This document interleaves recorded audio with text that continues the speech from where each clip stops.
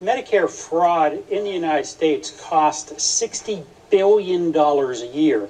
And in the state of Virginia, that's $1.2 billion that's lost because of it. So the goal of Medicare Fraud Prevention Week is to raise that awareness of actions everyone could take to help prevent fraud, errors, and abuse in Medicare. I think the best thing a Medicare beneficiary can do, or let's say their families or caregivers, is to learn how to read their Medicare statements, whether that be the Medicare summary notice or the explanation of benefits notice, because they'll see things on there that will help clue them into some fraud that might be going on. The Senior Medicare Patrol in the state of Virginia is very active in helping people figure out if there has been fraud going on, and then helping to go about making that right.